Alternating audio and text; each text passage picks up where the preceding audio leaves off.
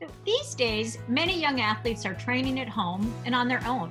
And for many, running certainly has become the go-to exercise during this time. But the repetitive and high impact nature of running can lead to injury if it's not done correctly.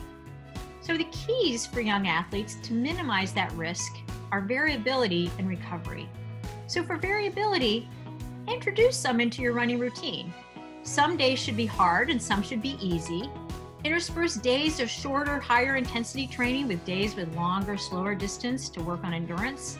And vary your terrain if possible. Trail running is particularly good for that. Our bodies build strength and repair damage during those recovery periods in between days of training. So recovery recommendations for young athletes are for 1 to 2 days per week away from structured sport training. These would be good days to go on a bike ride, do a little stretching or yoga, or maybe just lay low with the family. Recovery also includes making sure you're getting adequate sleep and good carbohydrates to fuel your next workout, as well as sufficient protein to build and repair muscle and soft tissue.